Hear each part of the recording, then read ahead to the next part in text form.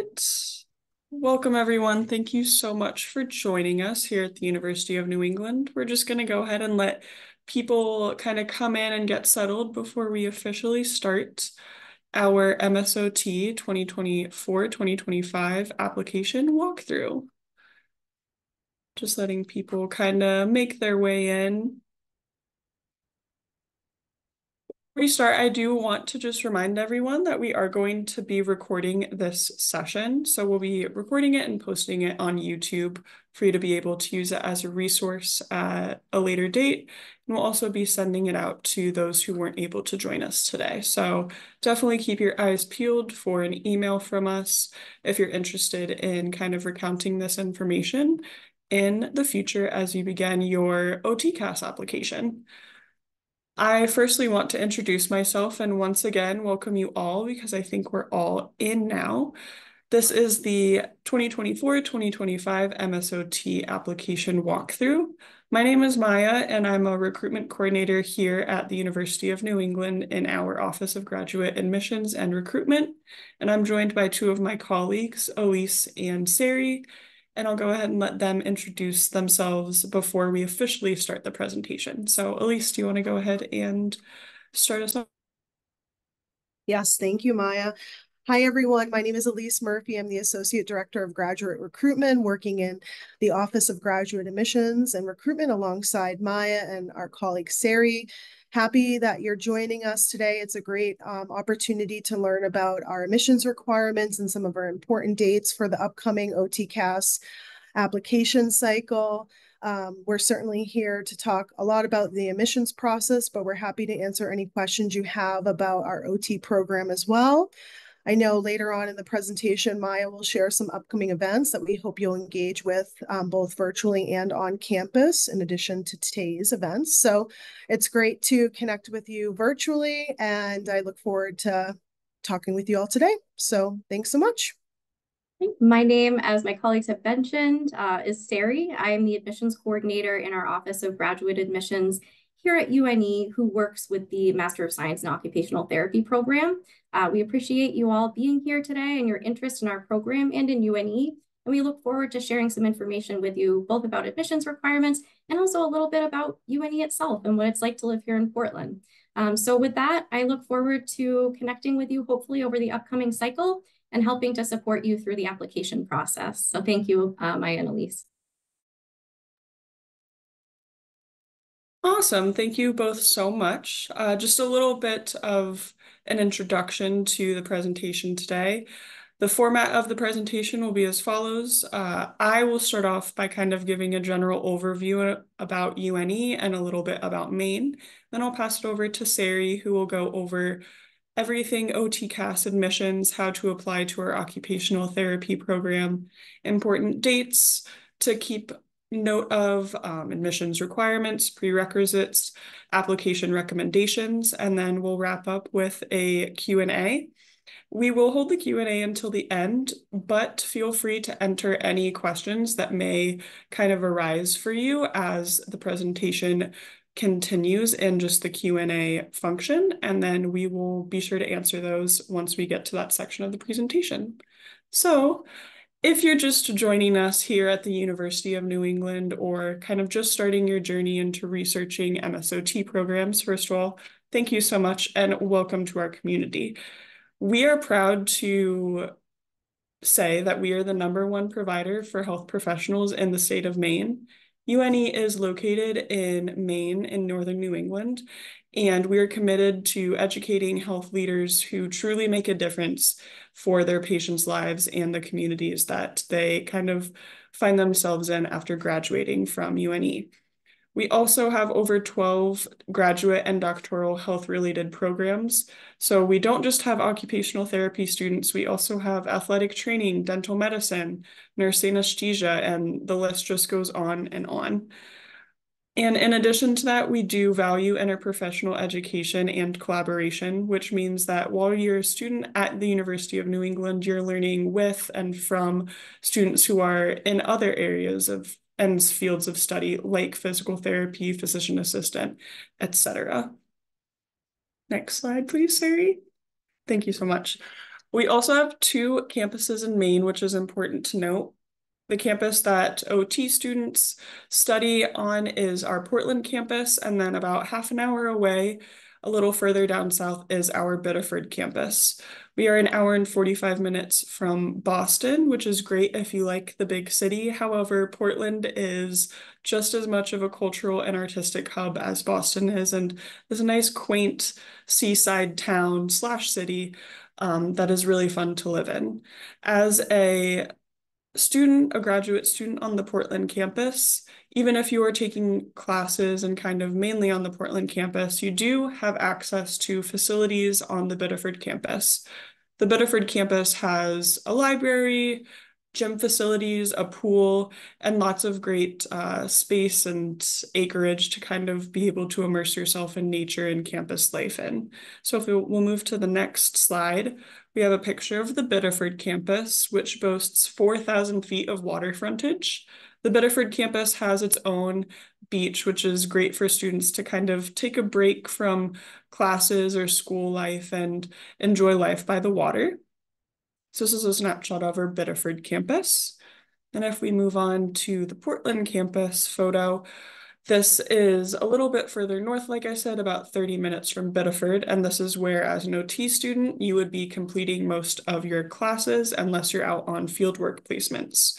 And one great thing about our Portland campus is that it is totally graduate student focused, which means that all of the campus services that you will find here are catered and curated for graduate students.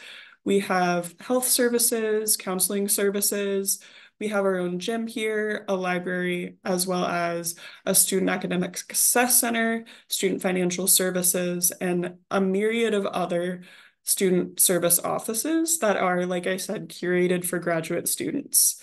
So this is a really fun campus to kind of be a part of because you're surrounded with other graduate students who are interested in the health professions and are pursuing their graduate degrees, whether that be in occupational therapy or in other programs. And like I said, we are located in Portland, Maine, which, if you didn't know, another term or word that people associate with Maine is vacation land. And I think that word just encompasses the state of Maine in the perfect way. It's a phenomenal place to live and to learn. You know, in the same day, within an hour, you can be kind of relaxing at the beach and then you can be in the mountains. There's a lot of diversity of nature, of people, of arts, food, and culture. And it's just a really vibrant community that we would love for you to be a part of. So I'll go ahead and kick it over to Sari, who will definitely get more in depth about our OT program specifically and the admissions process. Great. Thanks so much, Maya, for sharing a little bit of information with us, both about UNE and about Maine and Portland in general. It is a great place to live. I can vouch for it as someone who was born and raised in Maine. It's a wonderful community to be a part of. So moving on to our occupational therapy program. Before we dive too deep into admissions requirements, I just wanted to sort of share a few key highlights that we feel make our program a really excellent choice for your graduate education.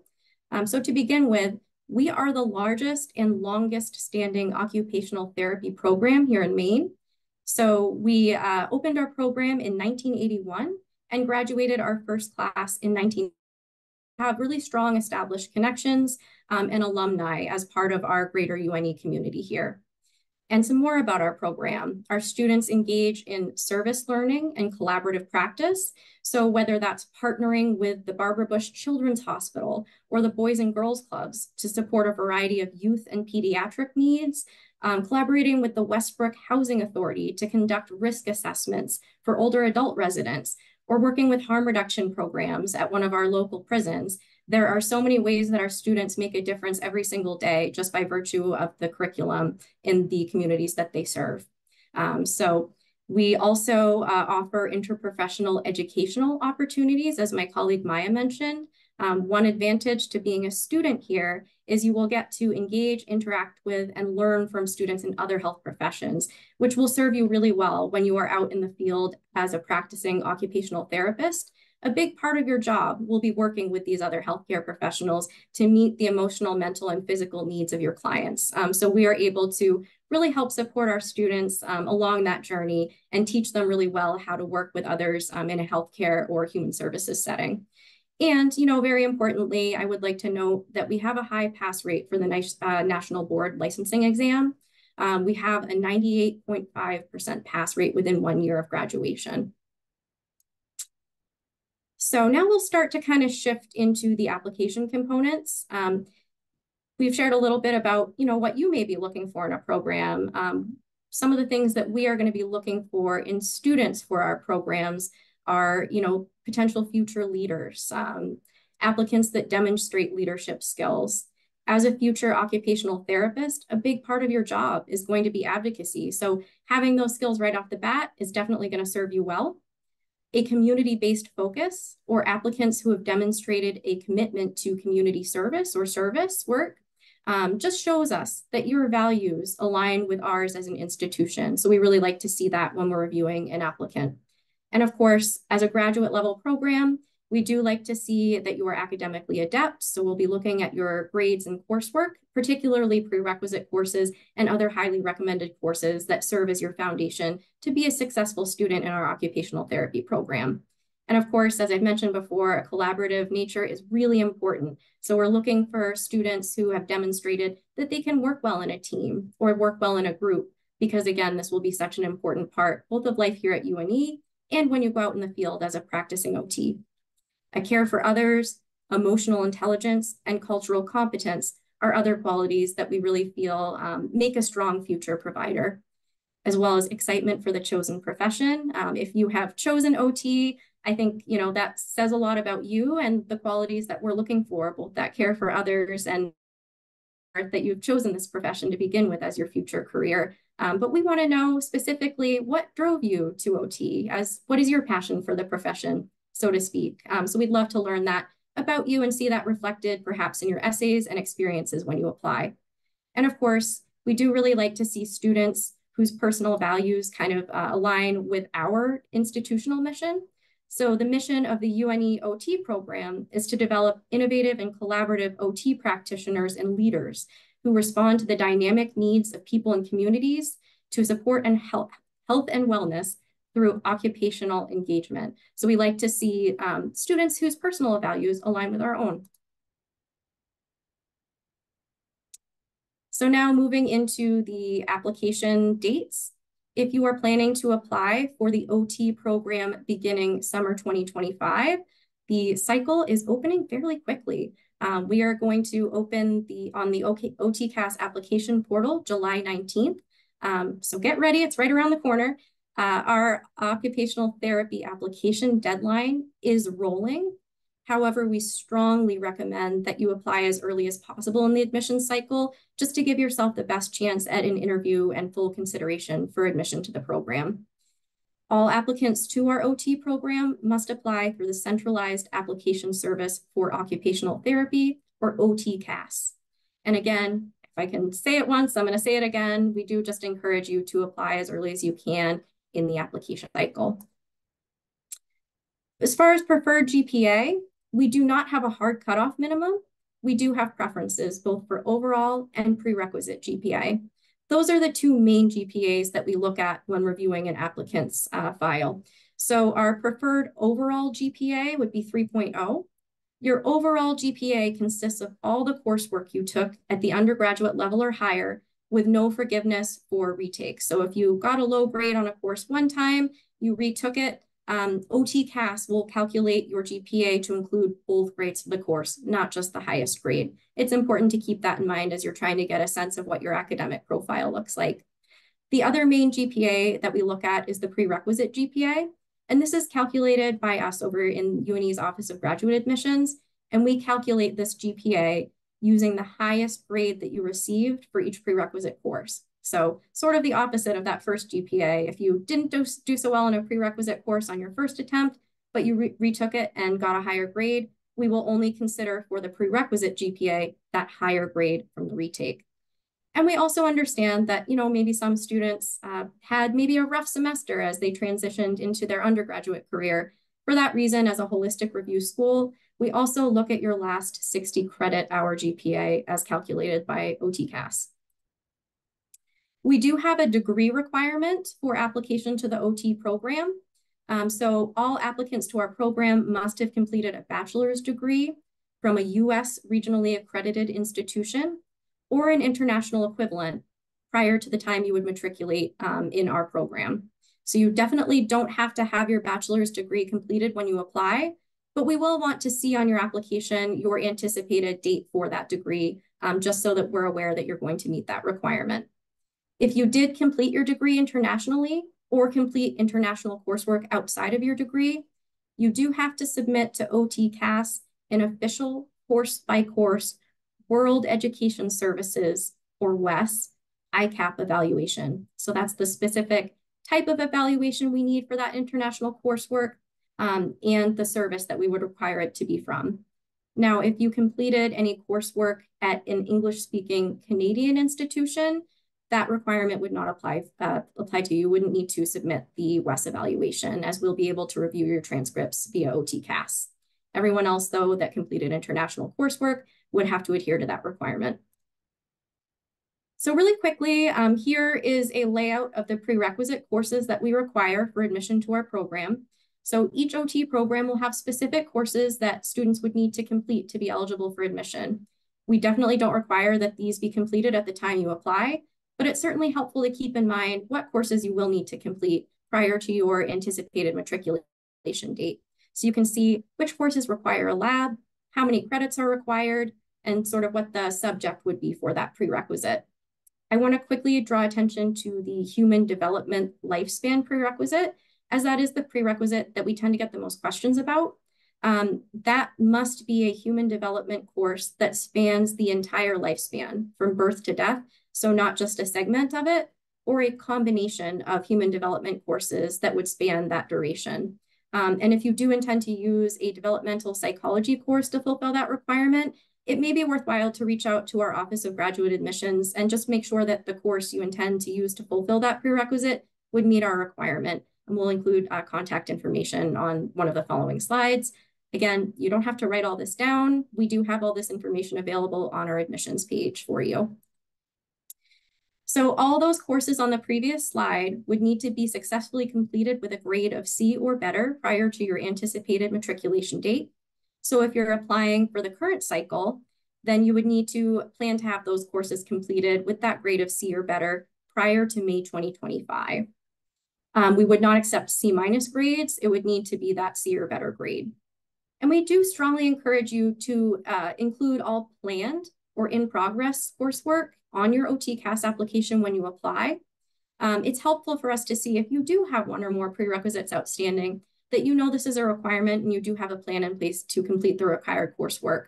You can also, if you're not sure at the time you apply which courses you will take, go in and utilize OTCAS's academic update feature during designated periods in the admissions cycle to update your application with more planned, in progress, or completed coursework. And I'll talk about that further on some of the later slides. All our science prerequisite coursework must be completed no more than 7 years prior to May 2025 if you're applying this cycle, or prior to your anticipated start term if you're applying in a future cycle. So if this applies to you and perhaps you've gone on to have a career and have a little bit of a gap in your academic career, it's worthwhile just reviewing your transcripts to make sure that you are taking into account that 7-year limit for the science prerequisites. And then finally, a maximum of 6 AP or advanced placements or International Baccalaureate IB credits may be substituted for the Introduction to Psychology and English prerequisites only. We will not accept AP or IB credit for other courses.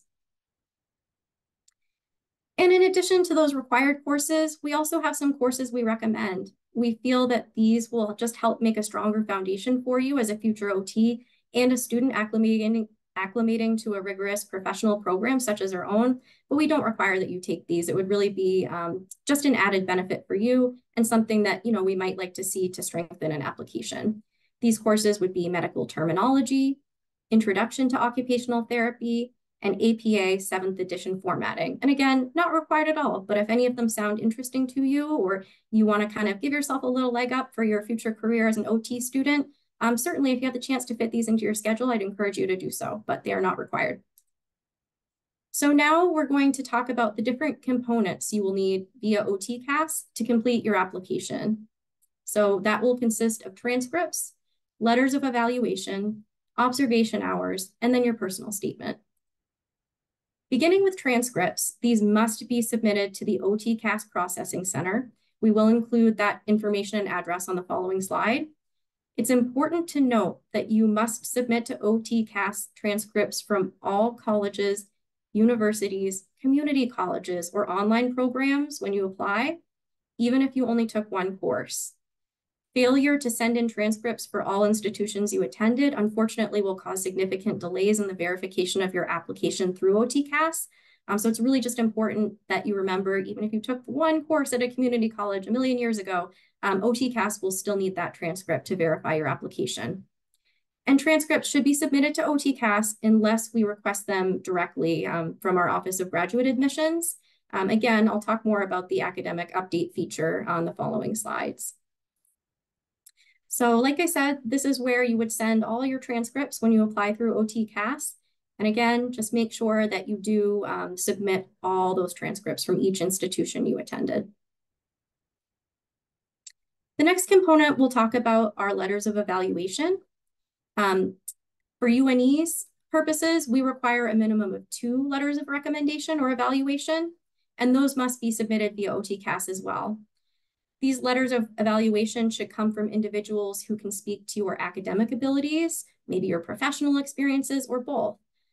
You are able to request up to 5 letters of recommendation through the OTCAS evaluation portal, which is the part of the OTCAS application you would use to request these references. So if you have more than 2 people who want to speak on your behalf and tell us a little bit more about you and what you have to bring to our incoming class, we're eager to get to know you better through those references and encourage you to reach out to additional recommenders. And it is just important to note that, as I mentioned, these should be academic or professional references. We will not accept letters of recommendation from friends or family members. So as you're thinking about who to consider for potential sources or references, here are some additional considerations as to what we're looking to get from those references and learn from about you and what you have as unique strengths. Areas you might want to highlight or focus on when you're thinking about good sources for your recommendations are your adaptability, your conflict resolution, your empathy, your intellectual ability, your ability to relate with others, your oral and written communication skills, reliability, self-awareness, and team skills. These are all sort of soft qualities that we feel will really come through in evaluations better than they may on paper. So just to help support your already strong application, just make sure you're being intentional and thoughtful when you select your references, because we're going to learn a lot about you sort of through the people that you interact with on a personal level. Observation hours. We actually don't require observation hours to apply to our OT program, but we do strongly encourage you, if you have the opportunity to engage in volunteer, shadowing, or work experience in a health or human services related setting, to take advantage of those opportunities. While these experiences aren't required, they will give you some valuable exposure to the healthcare or human services setting, how different providers collaborate with one another. So they're really valuable experiences, both for your own personal and professional growth. And as far as the admissions perspective, it's valuable for us to see that you've engaged with these experiences and these environments. All observation hours, if applicable, should be documented in the OTCAS application. There is an experiences section where you will be able to record each specific experience that may be relevant to your application, including where the experience took place, your supervisor for the experience and contact information, number of hours at that particular experience, and then a description of the experience. Your personal statement is a little bit different than some of the other materials we talked about.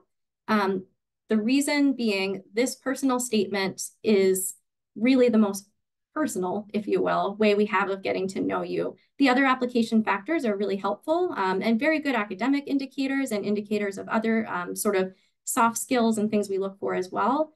But your personal statement is just that, it's personal. And we really want to get to know you and your unique strengths. What your passion, as I mentioned, is both for the profession and what you intend to give back to future clients and communities. This will be shared across all programs you apply to. So it's very important that you don't personalize this essay for one specific program, because all programs that you do apply to, if you are applying to multiple OT programs, will see it. So it's good to keep it specific to you, but not specific to an OT program. You will have to respond to the prompt in OTCAS and then upload your essay response to OTCAS. The most recent prompt asked students to explain why they selected occupational therapy as a career and how the degree relates to immediate and long-term professional goals. This is a great place to, again, share your lived experiences and how those have shaped you into who you are and who you will be as a future OT. So after you submit your application, unfortunately, clicking that button doesn't mean you're done. There are a couple things to keep in mind as you navigate the remainder of the application process. The first being, after you submit your application, please just make sure to monitor that status via OTCAS. OTCAS won't reach out to you directly if you're missing an application item and verification has been delayed. We will only review a verified application, so it's really important that you are keeping track of that progress. For example, if one of your transcripts went missing in the mail or something like that, we don't want to let that hold up your application, as we are eager to review it. So just make sure that you are on top of checking the status of your application through OTCAS. If in any way you are unsure whether your application is verified or not, we're always here to help. So don't hesitate to reach out to our Office of Graduate Admissions, and we can give you an update on the status of your application. Once we do receive your verified application through OTCAS, we will reach out to you if you are missing materials or we need some additional information from you. It's really important to monitor your email that you listed on your OTCAS application very regularly for communications throughout the application cycle, as some of these might be time sensitive. For example, if you were selected for an interview invitation, there may be a limited window in which you must complete this assessment, for example, or other things that may come up throughout the cycle that are time sensitive. So I encourage you all to regularly monitor that email address for communications from our office. And as I mentioned, utilizing the OTCAS academic update period is a great way to keep us informed of your academic progress, particularly if you did really well in a semester, we want to know about it. Or if you have that prerequisite coursework that you had not completed when you applied, it's very helpful for us to know that you have gone ahead and completed that requirement. So OTCAS will actually recalculate your GPA using your new coursework if you submit your transcript during the academic update period. So again, just a great way to keep us tuned into what you're doing. We're very interested after you apply. It's not done. We want you to keep updating your experiences and your academics as you're able. So that period has not been published yet for the upcoming cycle, but it should be sometime between like December and February typically is when the academic update period would take place. And OTCAS will update that on their Applicant Help Center, I believe July 12th. So again, completed applications must have all the components that we discussed on the previous slides. Applications are considered complete at UNE when we do receive those materials. And again, if you're missing anything, we'll definitely reach out via email. So just make sure you are checking your email throughout the process. Before you apply, please make sure you visit our admissions page and don't hesitate to reach out to our Office of Graduate Admissions with any questions. I'm happy to help you with anything that might be confusing or you're not sure about. That's what I'm here for, is to help you navigate this journey to become an OT student. So once your application is complete, we will let you know via email. And we do communicate with applicants through the email that's listed on their OTCAS application. So once again, if I haven't said it enough, just make sure you are monitoring that email. So the next phase in the application process would be the interview process. It is important to note that interviews are by invitation only. So not all applicants, unfortunately, will receive an interview invitation, but they are a required part to be eligible for admission to our program. So again, keep an eye on that email. The Office of Graduate Admissions and Recruitment will communicate interview invitations to qualified applicants as those interview sessions occur. For the upcoming 2024-2025 application cycle, we will be conducting our interviews virtually through a platform called Cura Talent. It's an asynchronous online assessment platform where you'll be asked questions and then given a set time to respond and record your answers. So with that, I think I have shared a little bit about the application process and UNE-OT. I really look forward to answering some of your questions during the Q&A. And with that, I will hand things over to my colleague, Elise. Thank you so much, Sari. Well, that was some really informative information, and we hope that we can spend the next couple of minutes unpacking some of it and clarifying any questions that you have. But I just want to mention some upcoming opportunities this summer, and we will have future opportunities to connect with both the Office of Graduate Admissions and Recruitment, but more importantly, the Occupational Therapy program. So since you registered for today's event, we have you within our communication system. So over the coming weeks, you'll receive event invites for some of our virtual sessions as well as on-campus opportunities. And I want to make particular mention today of some upcoming opportunities that may interest you. We will have throughout the month of July and August opportunities for students to visit campus. We have some campus tours going on right now. So if you're interested in visiting our Portland campus, it's a great time to come up to Maine and see campus, but also see the area and maybe check out some of the beaches.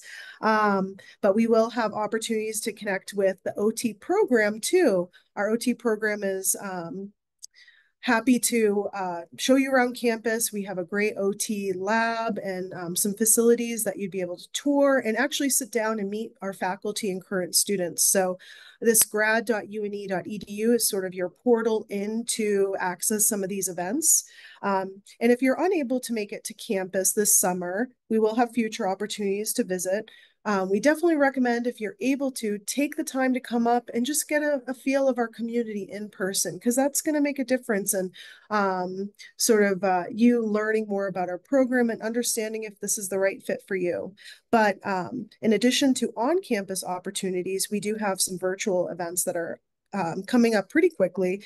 And the middle of July, on July 17th, we're actually going to sit down with our program director, Dr. Chris Winston, to talk about the advantages of an M.S.O.T degree versus an OTD. So as you're exploring what is the right path, we know that you're passionate for occupational therapy, but what is the right path heading towards an M.S.O.T or an OTD? This is a great session to learn about the differences, the similarities, and, what might be the right degree for you. So we invite you to that.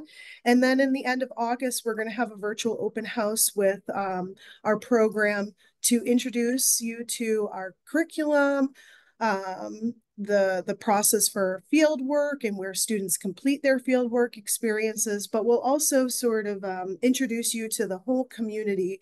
Our OT program is a tight-knit, very close community, very supportive. So you'll have an opportunity to hear from our students and faculty about their experience, what they love about UNE and the OT program. So we'd love for you to join those sessions. And certainly if you're watching this recording later, we hope that you'll join us too. So we'll follow up after today with some of these opportunities, but you can go on our website as well and register for these upcoming events. So just wanted to mention those as some future ways to connect and learn about UNE's M.S.O.T program. And I think the next slide, we're just going to share some contact information. So here's contact information for Sari. Sari is going to be a great point of contact throughout the entire admissions process. So it's a great chance for you to connect with her right now and put a face to the name. But Sari is going to work with you throughout the entire admissions process. So please don't ever hesitate to reach out with any questions, whether it's great to reach out before you apply so that you have the information you need to submit a strong application. But certainly after submitting your application, please reach out and ask the questions that you need answered, and we'll be here to support you. And we also have our general mailbox,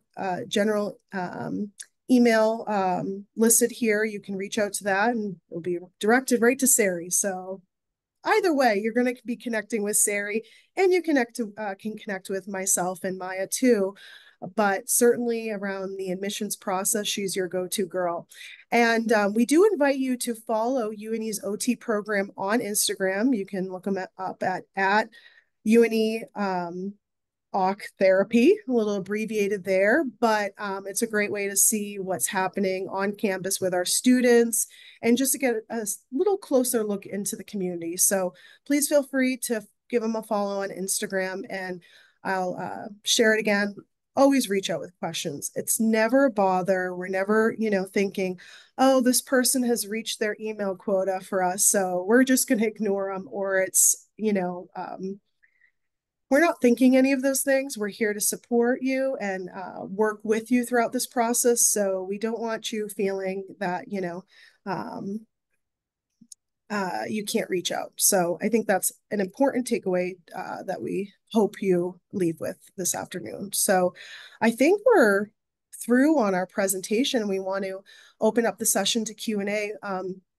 Thank you, Sari, for taking down the presentation. So I'm going to at least get the Q&A started. We do have some questions that were submitted through the registration, but as Maya shared, we do invite you to submit any questions through our Q&A.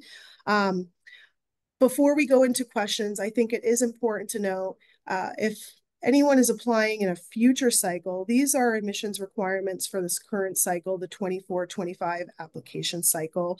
And if you're applying in a future cycle, this is great information just to learn about the process and what we require. But we always recommend that if you are applying to a future cycle, please connect with us again so that you know, are there any changes in prerequisite courses? Do we require observation hours or whatever else? There are changes cycle to cycle. So we would hate for you to leave here with this information and go into a new cycle and not have these updates sort of and to be aware of them. So I just at least want to put that out there, and certainly on the recording for people to know that if you are applying for a future cycle, connect with Sari and our admissions team. Here. Yep. Yep. So, Sari, I think the first question I want to ask, because you mentioned it a couple of times, and I think it's just a good thing to understand a little bit more about our admissions committee. When reviewing applications, they're reviewing applications on a holistic way. What does that mean? So that's a great question, and it's one of the big reasons I really like working with this program. We see as a holistic review school the value in the big picture, the full picture of the applicant. So, we understand the importance of academics, strong grades, again, particularly in those courses that we feel build that really solid foundation for your seamless transition into a graduate level program are important.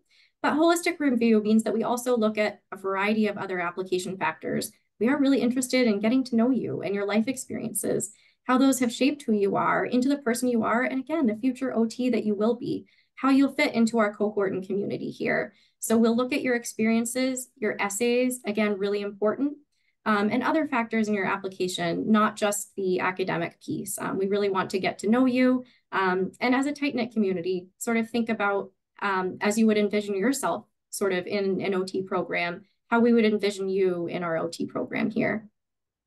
And Sari, what that means too, you shared, experiences. That could also mean just things that you do as a person. If you are an avid painter or you've been riding horses for 15 years of your life, I think those are components that make you, and our admissions committee really wants to see that. Is that right?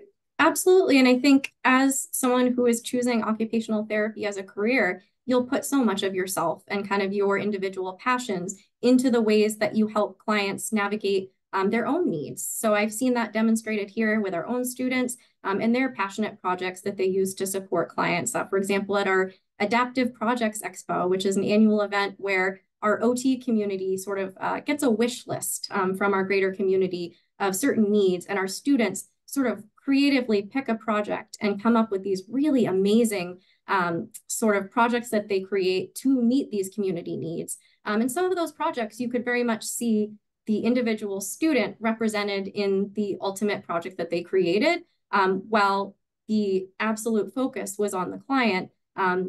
Sort of creating that focus came from their own personal passion. So it's really interesting to see that reflected. And again, we really just want to get to know you and what makes you you, and sort of what is going to make you a strong OT, which is not just by no means just academics. Mhm.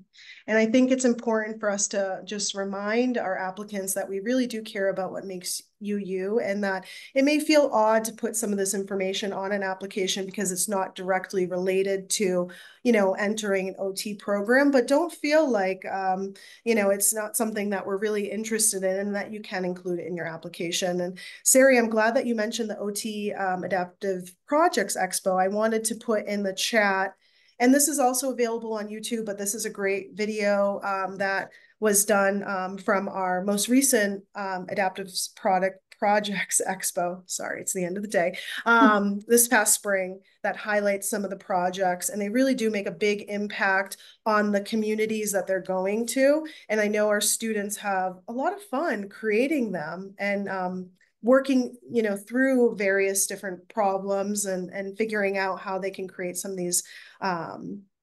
of this equipment for the communities that they're going to. So I definitely invite you to take a look at that video. It was really nice, and it just gives you more insight into our program and community. So we do have a question in the chat. I'm going to take a quick look at it. Just there are sometimes questions that we do require some additional context or some information. So if we don't get to your question today, and that's not certainly this one, but you can always follow up with Sari too. Sometimes, everyone's journey is very unique, and we maybe need some more insight. So we may follow up after today's event. But Maya, did you want to ask a question to Sari, and I'll take a look at the one in the Q&A? Definitely. So I really love working with the OT program here at UNE because it's such a mix of students that kind of are called to MSOT and to be occupational therapists. So I guess I kind of have a mix of questions for you, Sari.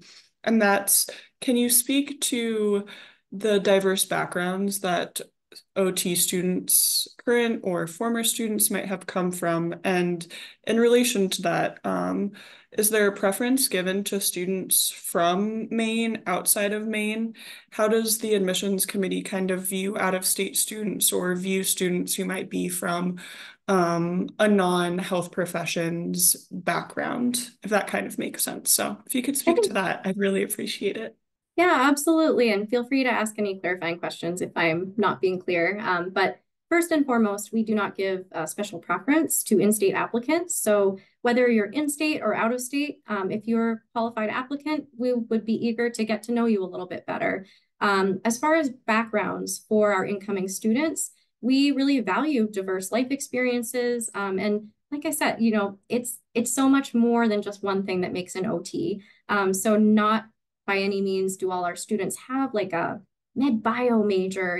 We might have majors represented all across the board. It's really the sort of inner drive of the person who decides that this is the calling for me, and this is what I want to do to help support individuals and communities that we're looking at. And that can be represented in a variety of different ways and across a variety of majors. That being said, any major, whether it's English or art, would still have to complete all those prerequisites. So we do want to see academic success in those courses.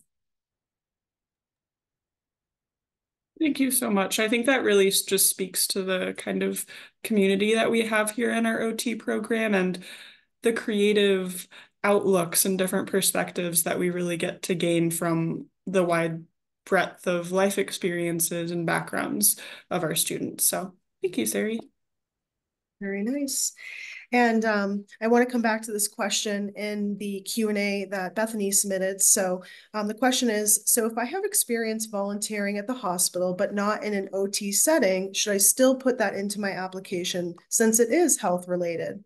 So why don't we start with that? And then there is a question. I have had some trouble finding observation hour opportunities. Is there a number of hours that you think looks best on an application? So let's start with that experience in the hospital. Should that be included on an application, even though it's not in an OT setting? Absolutely. As a future OT, this is all really valuable experiences for you. Like, for example, in your field work, you might be at a hospital, so you'll already be accustomed to that environment. As a future OT, there are so many different practice settings that you might find yourself in, including a hospital. So whether you're volunteering or observation there has direct bearing on your future career as an OT. It's all just such valuable exposure to healthcare and your future environment, potentially as an OT or an OT student. So these are all, again, really valuable experiences. There really is no set number of hours. And again, I think as a holistic review school, that kind of just speaks to the way that we view application factors. So for example, one applicant might have a ton of observation hours that sort of outweigh another factor of their application that may be less competitive versus another, person who might have these wonderful unique qualities in another area. And, maybe they didn't have observation hours. So there really isn't a defined number. It's certainly not a requirement. But if you are able to obtain those experiences, they won't just look good on your application. They're going to serve you in your career as an OT student and then later going on to practice in the field. Thank you, Sarah. I think that was a great response to the question there. So again, please feel free to submit questions through the Q&A. We'll come back to some that were submitted prior. I actually have one for Sari. Yeah, go right Because ahead, Maya. previously, in your answer, you mentioned how a student might end up completing fieldwork experience at a hospital. So, can you kind of give us a good idea of what kind of fieldwork rotations might be completed throughout the program, and if they're set up by our M.S.O.T program, or are students kind of having to go find those fieldwork opportunities on their own? So I appreciate that question because this is a really great feature of our program. So after your first introductory foundational semester, you'll actually begin level 1 fieldwork right in that second semester, and you'll continue fieldwork experiences throughout the rest of your academic career here, culminating with 2 level 2 fieldwork experiences in your last 2 semesters here. So just to quickly clarify, level 1 fieldwork is a shorter duration experience, and less, I would say, immersive than the level 2 fieldwork. You're at an earlier stage in your journey to become an OT. So you're really sort of soaking up that exposure and learning a lot, either through simulated case-based scenarios that may even be interprofessional, possibly even right here on our UNE campus in one of our sophisticated facilities that we can adapt to a variety of simulated environments. And then you can watch yourself on video and look back and say, oh, I did that really well, or, I think I learned from watching myself do that, and don't worry, your classmates will do it too. So you'll all go through it together. It's a good bonding experience. Or you might be out in a community-based experience, like observing in a clinic for that level 1 field work. And typically those wouldn't be more than like 40 hours, those level 1 fieldwork experiences. The level 2 fieldwork experiences, however, those are 12 weeks long each, and you will complete 2 rotations. We have over 30 states where you can complete your clinical level 2 fieldwork placements, as well as international opportunities too, which I think is so cool. We have opportunities in Morocco and I believe Ghana and Guatemala currently, although we're always open to creating new partnerships and exploring new areas of the globe and getting those, again, valuable global and different perspectives. So our students will work closely with our OT faculty. There's a designated person within the OT program who you'll get to know really well during your time here, who will kind of sit you down and take into account your preferences. Maybe if you have limitations, like if you have a family, maybe you don't want to go to Hawaii for your fieldwork placement. If you're, right out of undergrad, maybe that sounds pretty great. 12 weeks in Hawaii, serving and sort of following your passion, learning a lot, and you get to be in Hawaii.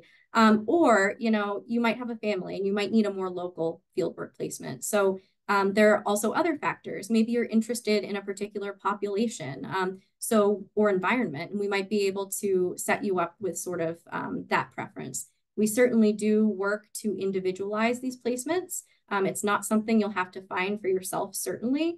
And when we are placing students, again, I think it really speaks to the kind of community we have here and our connections.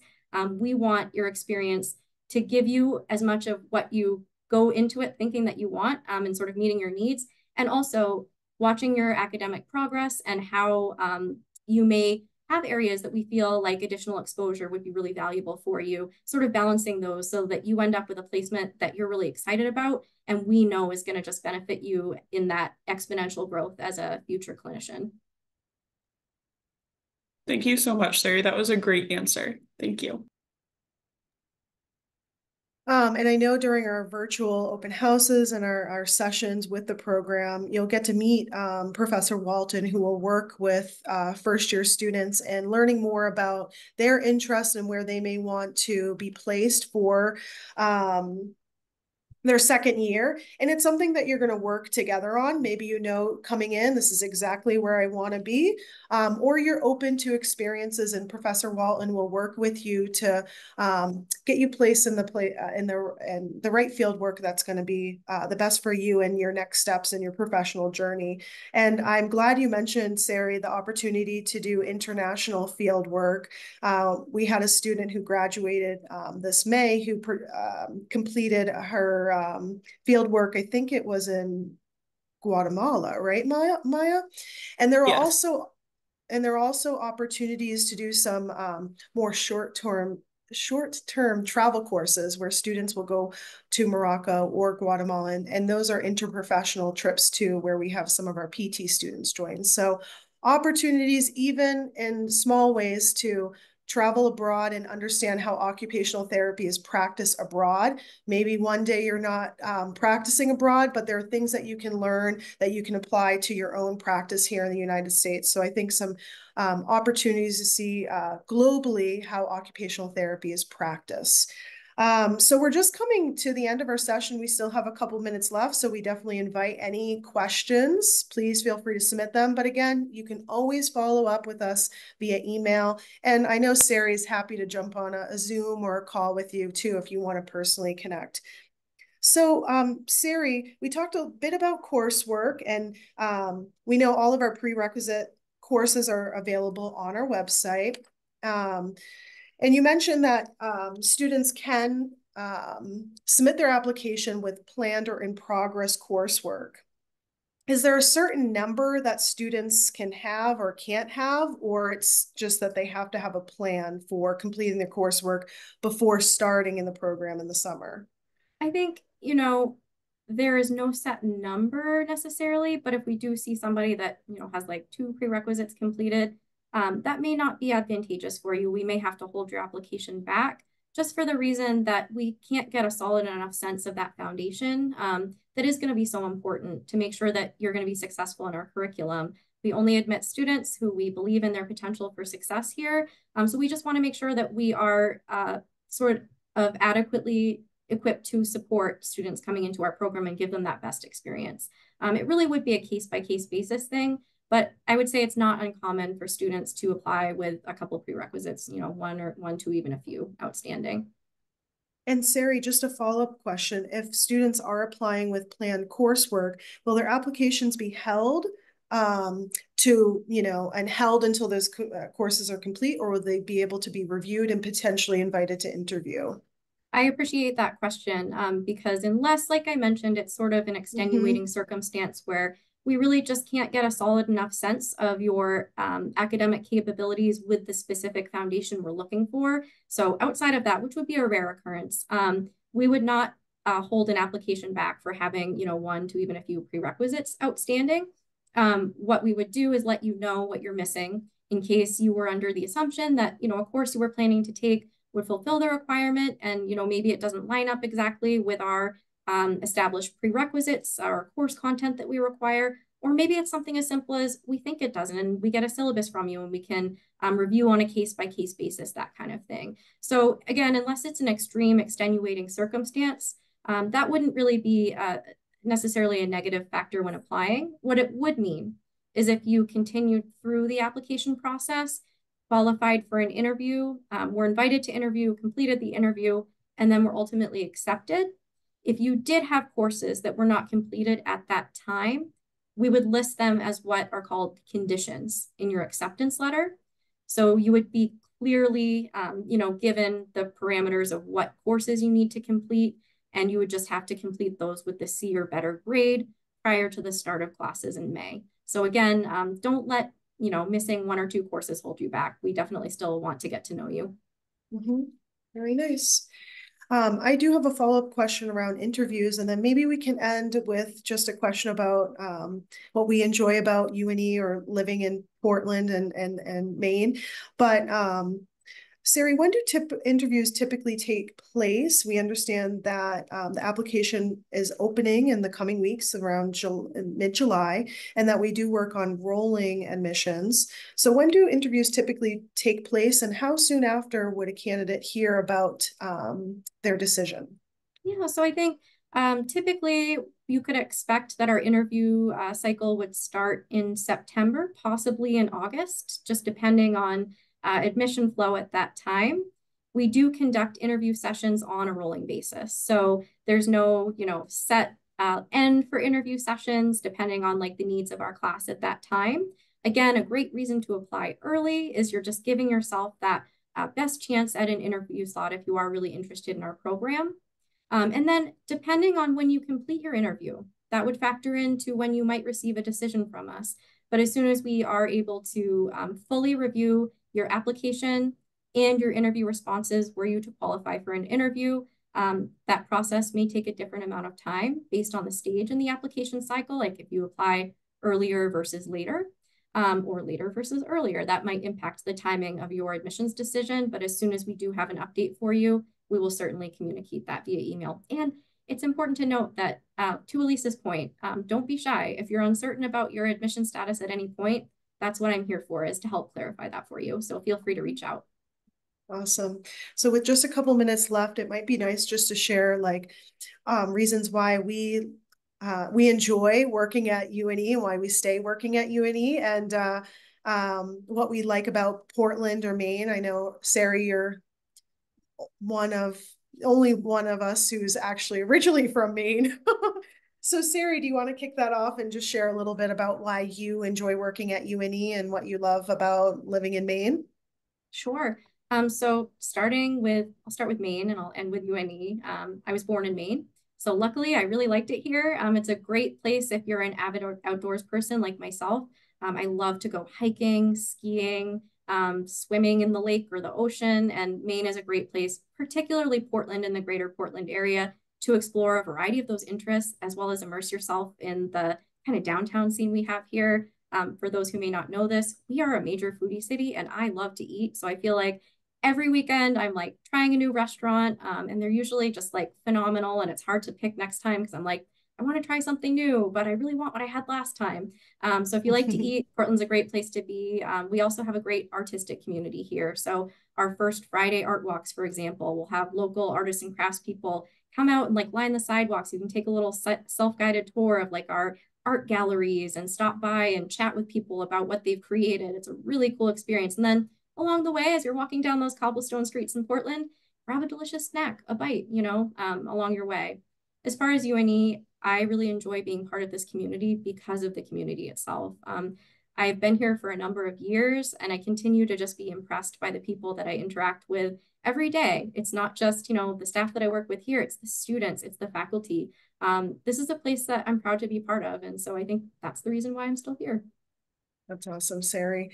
Maya, do you want to share a little insight into what you like about Maine and why you're newer to UNE? So what you've learned and experienced so far within our community? Yeah, definitely. So like Sari, I'll start with what I like about Maine. I am originally from Nebraska and now I live in Maine, and I am staying here for the long haul. What I love about Maine is just the artistic community, and I also am a huge outdoorsy person. I love exploring the islands in Casco Bay. I love to camp. I think the first time I got in the water was towards the beginning of May, and yes, it was very cold, but it was also very worth it.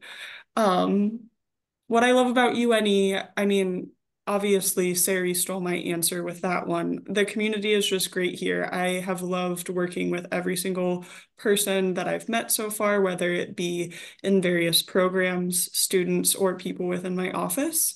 But I guess I'll just plug something different. I also love the library staff, and I love our library on the Portland campus. I can get books through interlibrary loan, and they're always willing to help myself as a staff member, but also students out. So plug for the library staff. They're great over there. They are, definitely. And I know we're coming to the end of our time here, so I will be quick. I'm, again, not originally from Maine, but I think what is really nice about Maine is it really provides a balanced lifestyle. And as you're entering your OT program, you know, you're going to be going through a lot of transitions, transitioning into a graduate program, maybe transitioning into a new community.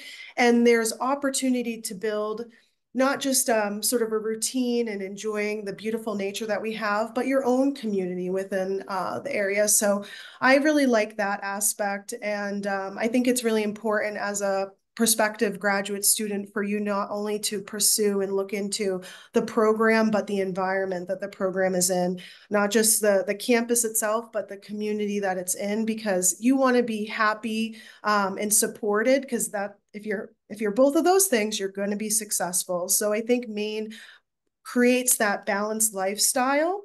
And I think that's supported amongst our community as well. You know, what I really like and what I see within our faculty and students is a dedicated, committed, supportive environment where this is going to be a competitive process. You know, you've worked really hard to get yourself to, you know, applying, but once you're here, you've made it and you're working with one another. You don't need to sort of tear each other down to get ahead. You're all going to become great occupational therapists and get to the points where you see yourself, but you're going to do it together. So I really appreciate that. So I think on that note, we're going to end our session, and we hope that this is a continued conversation that we'll have with you over the next cycle or in future cycles as your path may change, but we hope it leads back to UNE. And again, you know, we're really excited that you're here considering us. And if you have any questions at any point, don't hesitate to reach out to Sari, myself, Maya, and we'll connect you with the right resources, because we're a very friendly, approachable, and just committed university where like this is what we're here for, and we want to help you in that way. So thank you both, Sari and Maya. Some great information shared. If you need any clarification on things, or if, you know, a couple weeks later you need a refresher, feel free to watch back this recording or connect with us. And we hope to see you up in Maine soon. So thanks so much and enjoy the rest of your evening. And Sari and Maya, thanks for your time. Have a great night. I look forward to connecting with you. See you soon. Thank you. Bye.